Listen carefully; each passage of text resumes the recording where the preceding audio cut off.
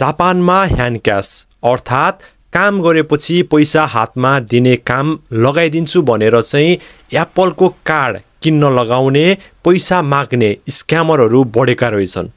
तपाईहरु सचेत रहनु होला है त।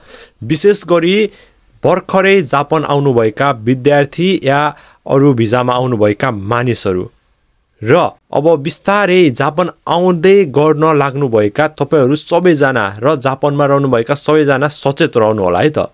यस्ता मेसेज स्क्रिनमा देखाएको जस्तै मेसेज आयो भने कसैलाई र तपाईसँग पैसा या एप्पल कार्ड माग्छ भने यो सिधै स्क्याम हो भनेर बुझ्नु होला।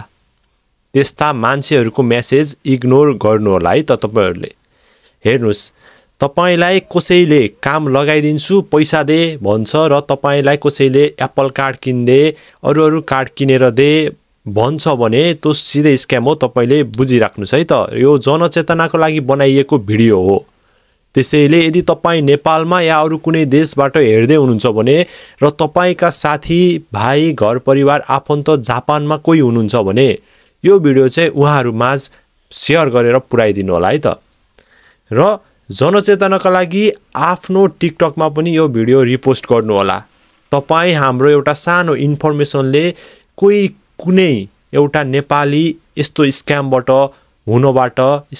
चाहिँ बच्न सक्छ। तपाईहरु पनि यस्ता स्क्यामबाट बच्नु होला है त। केयरफुल हुनुहोस् र यो भिडियो तपाईहरुको साथीभाइ जापानमा हुने सबैजना मार्फत पुर्याएर चाहिँ कुनै एउटा नेपाली यस्तो घटना हुनबाट बचाउनुस्। हाम्रो सानो इन्फर्मेसनले कोहीको घटना यस्तो घटना हुनबाट बच्न सक्छ। त्यही भएर शेयरिङ इज केयरिङ। सो राम्रोसँग बस्नु होला है त।